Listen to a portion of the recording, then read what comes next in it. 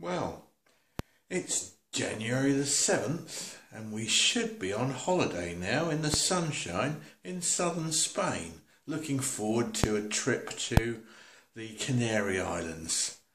But we're not, we're still here. And the reason we're still here is Miss Puss Puss, the cat, is sick.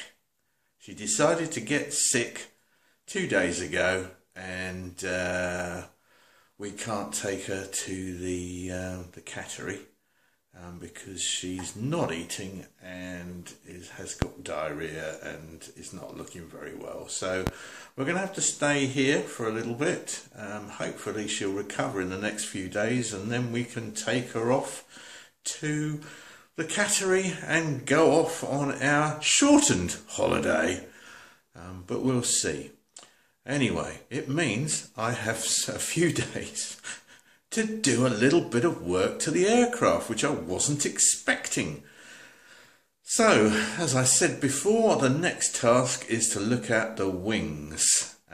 So, I have got some wing stuff out on the bench, and I'll show you that now. So, on the bench at the back is the right wing spar, and we're looking at it from the aft end looking forwards. So we've got the right wing tip and the right wing root at the other end, where that fits into the aircraft and bolts to the left wing as well. So it's one continuous thing going right the way across. It's about 10 feet or so long and comes pre-made up to this point that you can see it there. So all the rivets have been put in. They're not pot rivets, they're actually proper rivets, and it's all done at the factory and then shipped to you in one piece.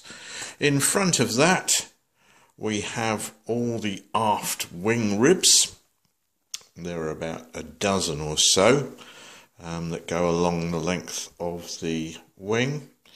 And in a box up on the top shelf, or the second shelf down there, are all the forward wing ribs, which I've yet to sort out. And then we have piles of little bits and pieces, brackets and gizmos. I've just sorted this lot out. These are all angles and brackets and things that have got to be put on. And then of course we've got the drawings, which there are many of for the wing.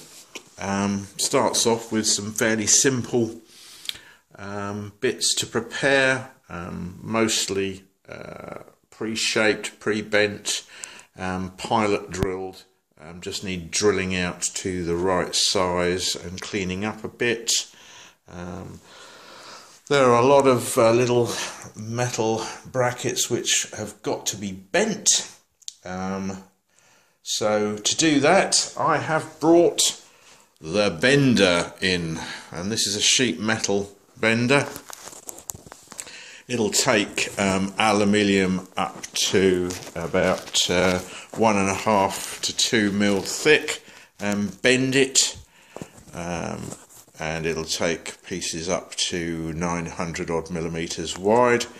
You pop them in underneath or between here and here, and then pull this lever and bend them up. Quite simple. Means that I'll be able to get some really nice crisp bends into things, very accurate. A bit better than doing it in a vise. So there we go. I'm going to start off by assembling the rear spar, which the parts are over on the shelf over there for that. That runs along the back edge of the rear ribs and is where the aileron and the flaps attached to on the back edge of the wing. So we're going to make that up first, and then we've got to do some work to some of these ribs. They need some bits, strengthening bits attaching to them. We've got to bend all those up first. So there's a fair old bit of work to do here. A lot of parts. It's going to take a fair while to prepare before we even start putting any of it together. So I'll busy away with that, and when I've made some progress, I'll make another video. Just out of interest, here's the plan. You can see all the green bits that we've done, which is basically the vertical and horizontal stabilizers, rudder and elevator. The red bits are pieces we don't need to do because there is an option on the kit for what they call the Sport Acro configuration, which is longer ailerons and shorter flaps. Makes the aircraft a bit more agile for aerobatics, but we've got the standard because really want to be able to fly the aircraft from place to place in comfort, and I'm not that interested in turning it upside down or trying to kill myself.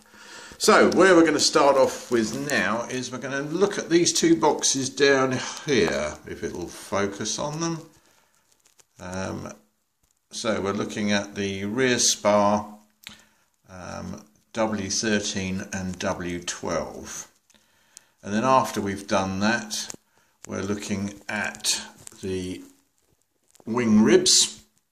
So we'll be looking at W15, 16, 14 and 21, and then we'll be working our way through these other bits here until we get to the wing box complete bit, which is where we then have to think about flaps and ailerons and get to a complete wing. Then of course that's one wing done. We have to do the other one and start all over again. So this could take a bit of time. So we've assembled and riveted the two rear spars for the wings. They are actually different, which is a bit odd, but if you look at them, they're actually assembled differently. One has the bracket on one side and one has the bracket on the other side, which is interesting. I'll just turn that one over and you can see the riveted bracket on there, plus its two bolts that secure it as well, and then about 2/3 of the way down there's also a doubler there as well, and that's the one on the other one, which is on the other side. So there we go, those are the two wing rear spars assembled and ready to go. And also round here we have drilled these parts, and this stretched my cheap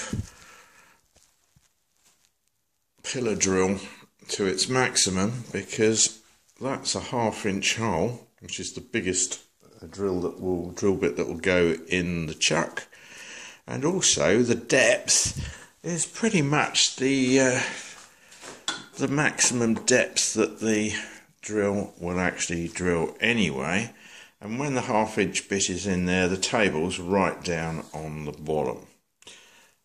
So there we go, those are drilled, ready to go on, and they're actually going on the wing spars themselves.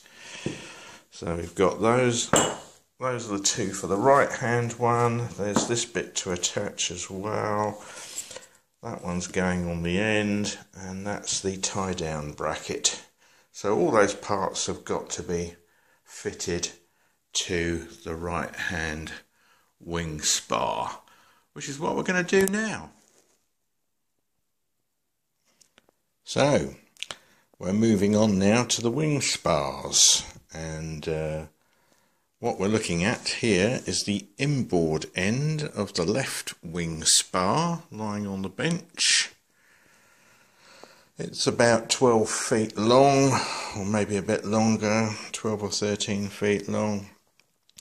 And what we've got to do is we've got to bolt some pieces that we've previously drilled out onto it, and put some other bolts and things in to fill up a few of the holes. And we've run into a first sort of major issue in that these parts here, which take the wing attach bolts, the bolts go right the way through this hole here, through both wings, and attach it to the aircraft. These fittings are pre-drilled, and unfortunately the holes don't line up with the holes in the spar, and these are supposed to be tight fit holes, so no slack. Therefore I cannot drill them out to make them fit. So I've emailed the United States to ask for their advice, and suggested that one option might be to send me 2 new blocks which don't have the holes in, and I can drill the holes to fit the wing spars. And then there are various other little bits and pieces which need attaching to the wing spars. On the end we've got an attach plate that needs to be riveted on, and there are some other bits that need bolting on, like the tie down brackets, etc. So that's what we're up to at the moment. Well, I've been pondering this issue of the attach blocks and the fact that the holes don't line up with the wing spars. And the thing that was worrying me was that I was concerned that the holes in the wing spars themselves could be at fault. So what I've done is I've got both of the wing spars, and I've actually put them together as they will be in the aircraft. So at the moment we are standing at the back of the aircraft looking forwards, and we've got the left wing spar there and the right wing spar there. So if you can imagine, the nose of the aircraft is buried in the ground and the tail is above my head. That's what we're looking at the moment. And there are 5 alignment holes, tiny little holes, which are drilled in both spars. So what I've done is I've poked a rivet down the holes.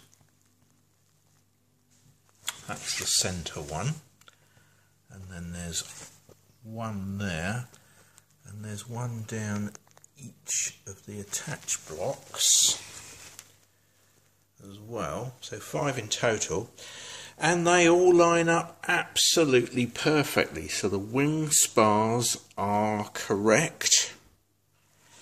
It's the attach block that is wrong, and you can see that with this one the top set of holes line up correctly. The hole in the centre of the actual where the bolt goes lines up perfectly, but these 3 down here are about 1/16 of an inch or 1.5 millimeters out, and they're supposed to be tight fit holes, so I can't really drill them out or do anything because they'll be sloppy. So we're waiting for a response from Sonex, but I think the only thing to do is to get 2 new attached blocks, and I'll have to drill them through the spar, which is not in the instructions. They're pre-pilot drilled, and it tells you just to drill out the holes. But having thought about it, if you want them to line up, it's best to drill them through the actual holes in the spar. Anyway, that's what I've been doing this afternoon. Well, I have an update from Sonex. After a little bit of a disagreement over whose fault the holes being in the wrong place was, I pointed out to them that actually they had drilled all the holes, and therefore it couldn't really be my fault. So they've agreed to send me 2 new attach blocks. They will have the pilot holes in them again in the wrong place, but at least this time I can clamp the whole thing onto the wing spar and drill through the holes in the spar to drill out the holes in the attach blocks and make sure they all line up properly. So that'll probably take a couple of weeks for those parts to arrive, which, just by luck, Miss Puss Puss is better. She's had her medicine and is now okay, so she can go to the cattery and we can go on holiday. So that's what we're going to do. We're going to whip the cats to the cattery, and we're going to nip off through Spain, down to the south coast of Spain, and then fly from Malaga across to the Canary Islands, to Gran Canaria for a few days, and then work our way back again. And so I won't see you for a few weeks, and when I get back, we'll carry on with the rest of building the spar and the wings. So, adios. See you soon.